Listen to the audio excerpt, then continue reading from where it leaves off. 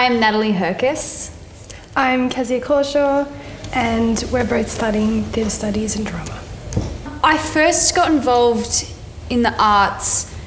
It was kind of a gradual process, like doing little activities outside of school, and then I realised that it was something that I enjoyed. I first started this show with Synchronicity, Pride and Prejudice I'd done about 10 or 11 shows before, either with my schools or with Bendigo Theatre Company and Tribe Youth Theatre. Then a role opened up in Pride and Prejudice, and that's kind of how I was introduced to a new theatre company that I really love now.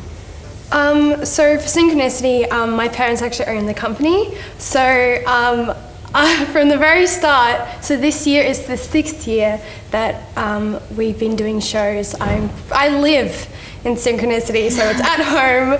I'm in the shows helping backstage, I'm helping paint sets, so I'm with it 24/7. And I think the arts in the community is so important because you learn like so many important things from it that it's like, yeah.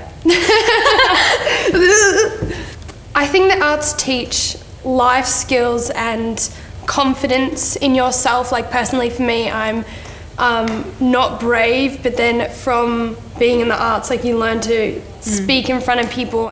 Playing the character in Pride and Prejudice, Mary, was a role that is different from any role I've ever played before. She's very unique and very, some may say, just weird. But I ended up really loving it, and I just thought there was so much that I could do on stage because a lot of that role was just kind of left for me it was kind of just Mary, do whatever. And so there's many scenes in the show that I just got kind of to take my own leash and just have creative decisions over, and it was really good. I don't actually think I could have done this role to the standard that I did if I didn't have the experience from past theatre, because like when you do a lot of shows, it just you kind of learn a lot without even realising you have. And so maybe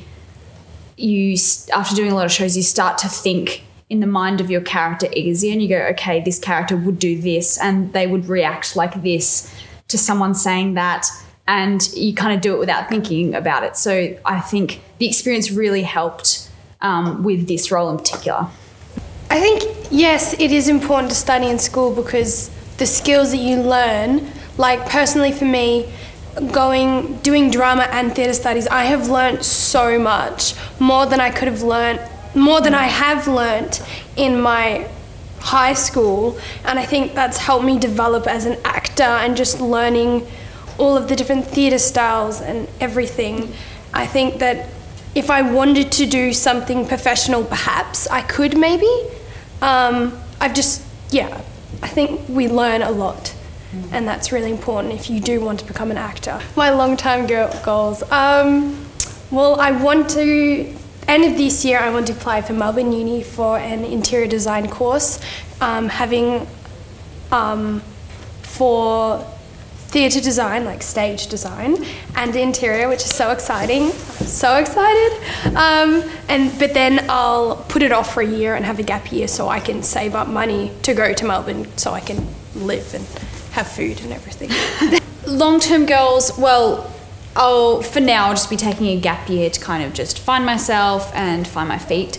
And long-term, I'm a very go with the flow kind of person. So as long as my long-term future involves the arts somehow, or involves that performing that I've been doing for like 10, 11 years now and have been loving, then I'll be happy.